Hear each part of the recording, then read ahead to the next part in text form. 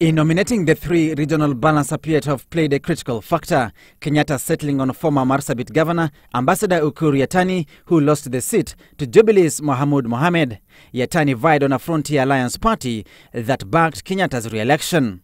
During the campaigns, the president had promised that whoever would lose the Marsabit governor seat would be given a government job. Sisi tunasema mmoja wao atakuwa governor, huyo mwingine sisi tutaweka kwa serikali yangu. Uhuru's second nominee, former Senator John Munyes, is drawn from the Turkana region in northern Kenya. Munyes vied for the Turkana governor's seat on a Jubilee ticket, but lost to the incumbent Josephat Nanok.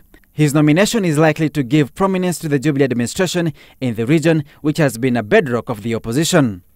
To plug the gap of having a Masa in cabinet after the passing on of Joseph Nkaiseri last year, the president has nominated the outgoing Director of Public Prosecutions, Keriako Tobiko.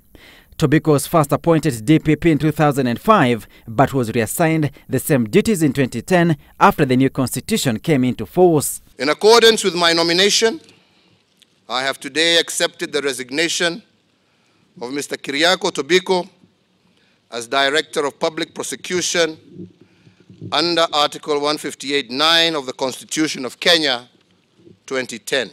The names of the three have been forwarded to the National Assembly for transmittal to the Committee on Appointments for Vetting, a committee chaired by House Speaker Justin Muturi.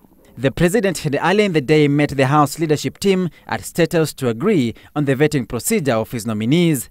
Despite the House being on recess, upon receipt of the names, the Committee on Appointments will proceed to work and invite public memoranda on the scrutiny of the three nominees. The committee will then prepare a report to be tabled in the House when it resumes its session in mid-February. Nonetheless, should the report be ready before then, the House can be recalled for a special session to debate the suitability of the nominees to serve in cabinet. If approved by the House, the names will be transmitted to the President for appointment. The opposition alliance NASA refused to nominate its members to the committee. Samugina Citizen Weekend.